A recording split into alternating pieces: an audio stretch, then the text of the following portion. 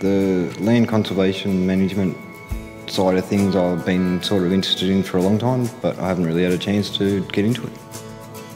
I like nature, bush, everything else that goes with it, so yeah, that's why I want to do horticulture and just learn more.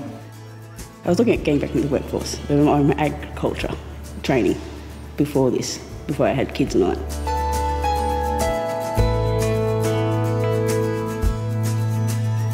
The students were offered more of, it's like a bit of a taster or a skill set in the Certificate 3 in Conservation and Land Management. Just giving them an opportunity to study something at CIT, get experience on a live working site and gain a qualification at the end of the day.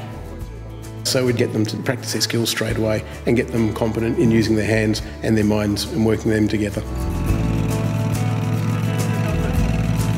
Horticulture, you're doing something different all the time. You're always outside, always learning. You know, there's a wealth of plant knowledge to be learnt, and you know, I could be doing this until I'm 80 and still not know it all. I thought it'd be interesting to get to learn a lot of new stuff. I've enjoyed learning new skills. Learn how to drive the tractor and reverse the trailer into a tight spot. Every day I'm learning something new, especially with the asbestos and the landscaping. I wanted to do greenskeeping, I guess, and learning a bit more about little machines that you drive around and could be useful. I thought it might give me an opportunity to work as a greenkeeper or to work in a nursery. All the staff, the teachers, everyone is terrific.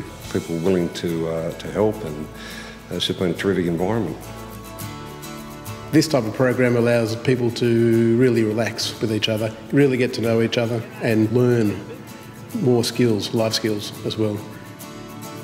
I didn't expect to have the learning support that I got through CIT and yourselves.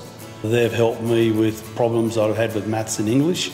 I learned that even though I am an introvert person, I can overcome my fears and my self-doubt. It's been good interacting with new people, for sure. That's something I hadn't done much of in the last year or so. I think I just found out if it interests me, I put a lot more effort into it.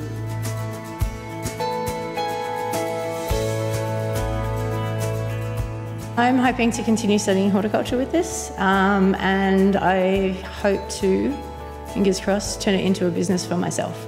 I personally really hope that I would go on and study at CIT to complete the Certificate 3. I've had trouble trying to get ahead in life, and just really this program is a really good stepping stone just to get ahead. I didn't expect to be here now, let alone the way I feel and the sort of enthusiasm inside of me to do things. And it's turned out to be really positive.